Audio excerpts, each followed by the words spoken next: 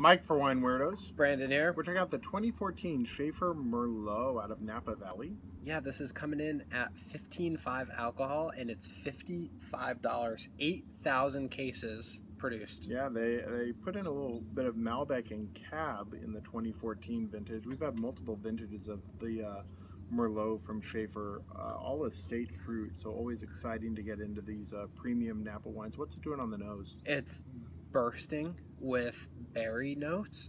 It's also got some plum action going on, which is taking me to the right bank of Bordeaux. It's got some of that earthiness that takes you a little bit more towards the old world. Yeah, definitely Bordeaux-like in style for me. This is a little bit tight and tannic, grippy. I think this wants to see 5 to 8 years in the cellar, if not longer. But the quality of the fruit is evident. Super high quality. Yeah, terrific stuff from always. Shafer. You're going to want to check out the 2014 Merlot. We'll be back with more on Wine Weirdos. Cheers.